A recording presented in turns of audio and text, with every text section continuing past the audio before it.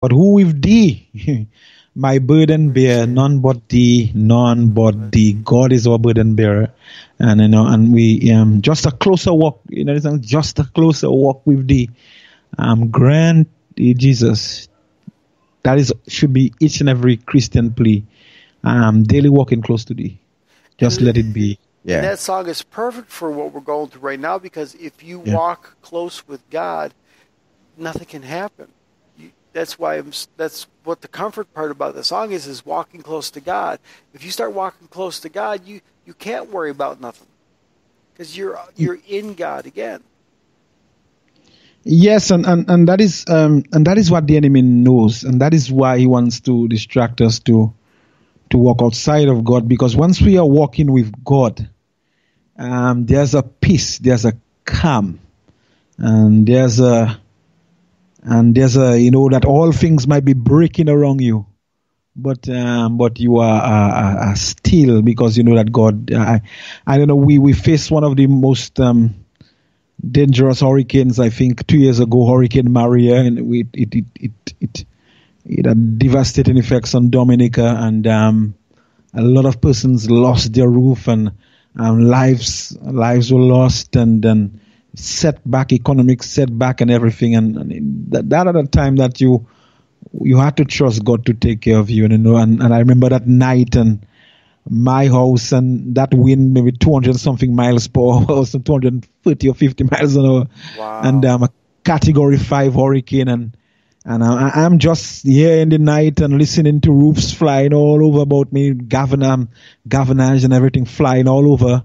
And I'm saying, I have a young son, I have a wife, and there was some people with us in the house, and I'm saying I have a roof over my head, and I was at a certain point in the night, I was wondering if my roof was still there, because the kind of wind was hearing outside there. And when morning break, and I found out that not one single thing that was lifted on my roof, I gave God praise for His protection and His guidance throughout all that, and God is able to still protect His own in a time of crisis and difficulty. Oh, absolutely, He can. I'm a testament to that one already. Because I've been through some hard times myself. And let me just say, I've been through a lot of hard times. Let me do something real quick for a second. Sorry about this. My Facebook Live fans say that they can't hear something. And I know why. I got to put the wire onto the speaker part. But, yeah, I am a testament to that myself, because I've been through a lot of hard things that God has brought me through, and things that in people in general would say, like, how in the world did this happen? And let me give you a little brief testimony. Hold on just for 1 second here.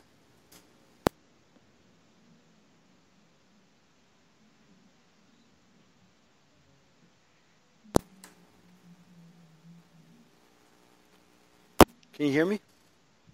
Yes, I'm hearing clear. Okay, good. But yeah. I at one point in time, from the age of 12, was locked up for a pretty long time for something that was just more or less the enemy tried to, what's the word I'm looking for? The enemy tried to get me one before I became Christian. And God knew the calling that He had on my life for me. So God was not going to let that happen. And I've went through so much in my time of being locked up that finally, when I realized what was going on, I take comfort in it, because I know that God had His way no matter what. And God knows. I mean, I think, you see, and we as some Christians, we need to understand that it says no weapon formed against you shall prosper. It never said that weapons would not be formed. It said that weapons would be formed. I mean, let me just correct myself there. It said that weapons will be formed. There are a lot of weapons that will be formed, but it said it goes further down to say it will not prosper. It will not work. And as a child of God, and as you go throughout your Christian journey, there are going to be weapons that will be formed. But they will not, what you have to take comfort in, that they will not prosper, that they will not work. It's like It's like Haman setting a gallows for Mordecai, a child of God. The weapon Absolutely. the weapon was formed, but it didn't prosper. Right. And God has a way of protecting His children, and some of the discouragement can come when we see weapons being formed, and you see your friends, your friends can leave, persons that you trust in can go, but what we have to understand is weapons will be formed. Weapons will be formed. Things will be formed to destroy your life. Things will even be formed to get you out of track. But the Bible says that they will not work. And it says He is able through all that you go through and all the trials that you go through. He is able to make a way of escape for you. So he has an escape route for you. Yes, you might be in the difficulty, but God has already made an escape route for you to come out of what you are in right now. That's why I tell people the best thing to do is put on the full armor of God so you can withstand all the weapons and the fiery darts the enemy throws at you. Yeah, you see, Paul made a mention of the helmet. He made a mention of the breastplate. But I even think right now somebody was giving me a joke considering that you even have to have the socks. You even have to have the shoes. You just have to have all protective gear, because the enemy looks for every weak point that he can get, and any weak point that he can get, he will find it, because that is his job. He works on your weaknesses. He works on your weak points, and he will look through every gap, every little thing. He takes notice of what you are doing, and we just have to make sure that we put on, as you said, put on the whole armor of God that we might be able to withstand. I mean, we go through problems here and there. Nobody's immune to problems. Yeah. And this is a little funny too. God just told. I just thought about this. The devil, though, is clever like a mouse, because you ever seen a mouse in a house? You put the cheese on the trap, and that trap would still be set, but that cheese will be gone. And just that. He's a cunning, and the Bible says that he's a deceiver from the beginning, and we have to take note, and we have to trust God, because we cannot fight him on our own. He's not scared of he's not scared of you. He's scared of who that is inside of you. Right. And mostly he's not scared of you physically, but he's scared of who inside of you. That is why the Bible says, "Greater is he that is within me than he that is within the world." So when he sees you, when he sees the child of God, he sees the child of God protected like Job. But if that is not on you, he knows. And that is why we have to make sure that we are guarded and protected from that. And like you said, it's not us that he's afraid of. It's the God that is in our heart. It's that little protection in the God that's in our heart that says, that he says, "Oh, I'm afraid of that." Because the Bible says, when Peter was talking to Jesus, he goes, "Wherever you go, I will go with you, even unto death." The first thing Jesus said to him was, he says, "Peter, get thou behind me." He said, "Satan, get thou behind me." So what that means is, and every time the devil goes to do something, Satan, get thou behind me. Just like Jesus. Imitate Jesus entirely to the T. Get thou behind me in Jesus' name. Because if you just say, "Get thou behind me," he can laugh at you. But if you say, "In the name of Jesus Christ, my Lord and Savior," that's when the power starts coming out of you.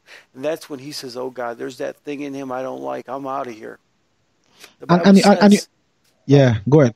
The Bible says, at the name of Jesus, at the name, now it doesn't say at the presence, just at the name of Jesus, the enemy has to flee. Yeah, just at the mention of his name.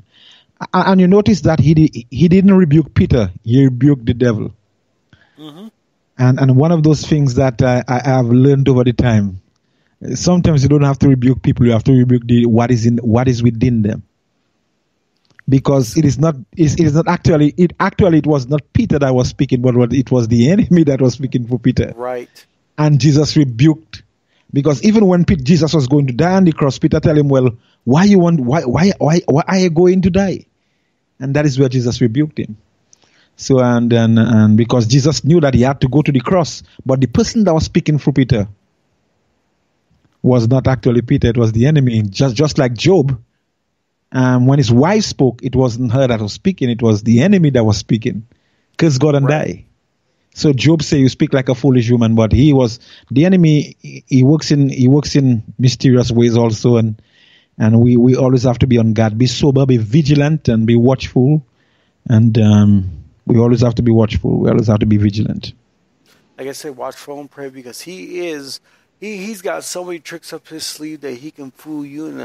And like I told my wife the other day, he twists the scriptures so subtly that you think it's absolute truth, and it's not, and you start believing it. Yep, and he can quote a scripture and just leave out one word, like he did for Jesus, and told it Jesus in one of the temptations in the wilderness. He quoted a scripture, but he left a word out. And the Bible says he knows the scriptures, and he knows what to twist, and so we have to be careful, and that is why we have to study the word for ourselves. We have to know God for ourselves. And that is why when Jesus was faced with his trials and his temptations, he quoted the scripture. It is written. It is written. And that is why we have to know the scriptures for ourselves. So that as we know the scriptures for ourselves, we can minister, we can speak words, we can just deafen life in the power of the tongue. Absolutely. And that's why we got to speak encouraging words to people. That's one of the reasons why I created my podcast, if you don't mind me saying for just a brief. I started this because when I started becoming a Christian, and all of the music that I used to listen to, my rock and roll albums, and all of these artists that I thought were great people, that when I became Christian, found out they were so evil and so sinister, and I thought, well, it was just a love song, I thought. And then kind of find out I had all these other things that were mentioned and that I would never even know until I became Christian. I said to myself, there's so much garbage on the radio these days, because you got the rap artists now talking about how many ladies they had in bed last night and whatever's. I'm like, there's so much garbage on the radio. I got to create something that's positive, something that somebody can come and listen to and won't have to feel judged by what they did or have done or are doing and things like that, and just encouraging stuff that comes out of here. So that way it's not all about who had this lady in bed last night or whatnot. So I don't care. It's just I wanted something more encouraging, so I created this. And so far it's been working, but it's my way, like you're trying to do today, it's my way of encouraging people every week.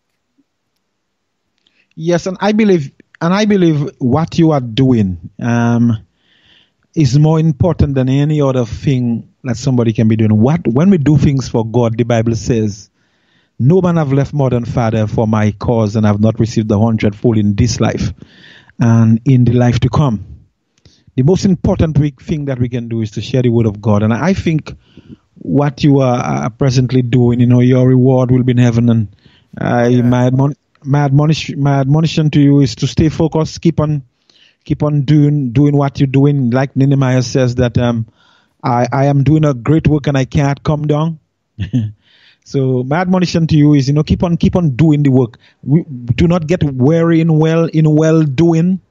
And then because as you said, there's so much negativity out there, and there's so much persons going the other way, and I'm seeing that even when that coronavirus will be eased up, I'm seeing that the people will go back to even worse than how they was before.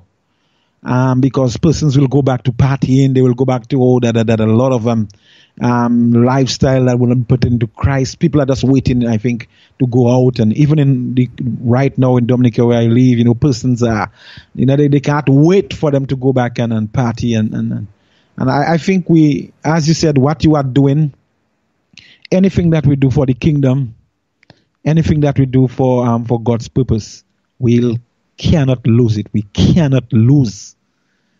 Because when Jesus comes back again, he's not going to ask you what you did on your job. He's not going to ask you how much money that you acquire.